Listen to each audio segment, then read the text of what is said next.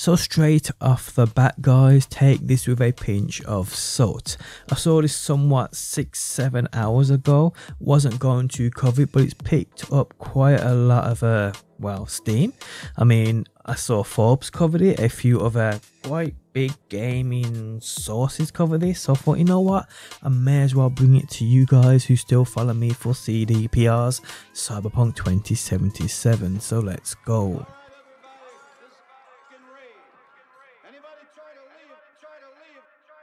How's it going guys, my name's DPJ, and if you do enjoy the video, leaving a like really helps out, and if you like what you see and want to see more, be sure to subscribe. Okay, so a supposed leak of the Cyberpunk 2077 1.5 patch or update dropped on 4chan earlier today. 4chan is a place we see a lot of leaks drop to. Some of these are legit, some of them completely false. And this is just another one of those things, and like I said, take it with a pinch of salt because you just never know. Okay, so let's just basically cover the leak and then talk about it after. So you can see it on screen now. This is actually taken directly from 4chan, I do believe. It was sent to me by my pal on Discord. So let's get into it. Cyberpunk Next Gen patch, the 1.5, will be treated as a soft relaunch for the game. Game will be renamed Cyberpunk 2077 Samurai Edition. Now, I don't really know how to take this or put it into perspective. It's an interesting one, but I mean, they relaunch, well, soft relaunch of the game for that next gen. I wouldn't be, it kind of sounds daft to me, but it's so daft, it's probably something CDPR would go and indeed do.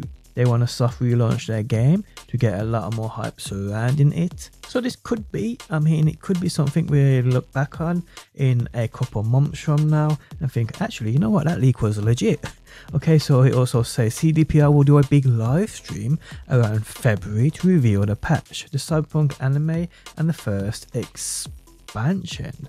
Pretty cool. We do know expansions are coming for the game. We also do know a next gen update is coming for the game, hopefully this year, 2022. I mean, we were supposed to have got it last year, but that was a fail. So new patch features barbershops, a garage, improved AI, a transmog system, sounds good, a complete rebalancing of the loot system, and new UI. Okay. The promised free DLC will be bundled in and includes 4 new weapons, new game plus, apartment customization, and new gigs. I mean, anyone could have put this together, let's be honest. It's kind of what we'd expect from a DLC for the game.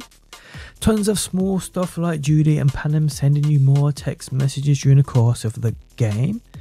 Okay, cool. First expansion takes place in Pacifica, which is actually quite huge. Pacifica or the expansion? Well, we'll have to wait and see.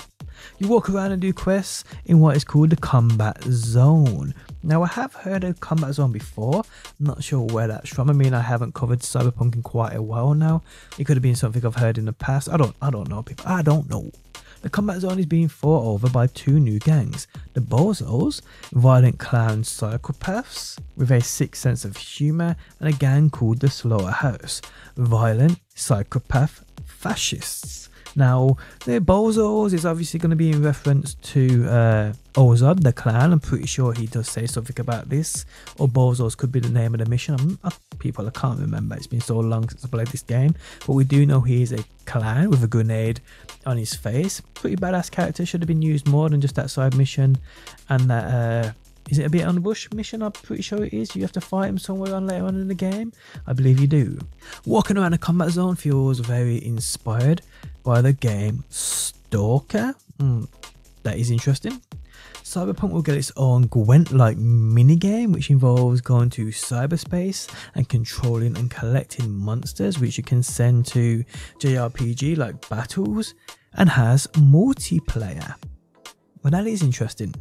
One of the monsters looks like the Reaper, another one I saw looks like an Oni. Okay. The Cyberpunk anime called Cyberpunk 2077 Edgerunners is made by Studio Trigger, with writing and story made by CDPR themselves. It looks absolutely insane. Better 2D animation that reminds me of Akira. Well, that is interesting, it really is. Another expansion is in the early stages of planning, but will only be released if the first expansion is a success. And that's what we have. Well, that was what was sent to me either way. Now, we'll state, I mean, what we are seeing here does sound interesting, but I mean, I could have written this myself, people.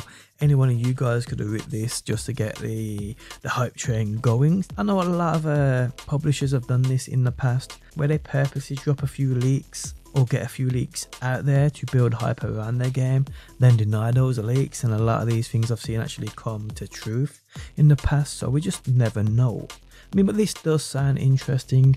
Like I said, there's no doubt CDPR will come forth and say this is utter BS or something along the lines of it doesn't make sense, but let's remember the company that we are working with here, people. But yes, I'm going to leave it at that.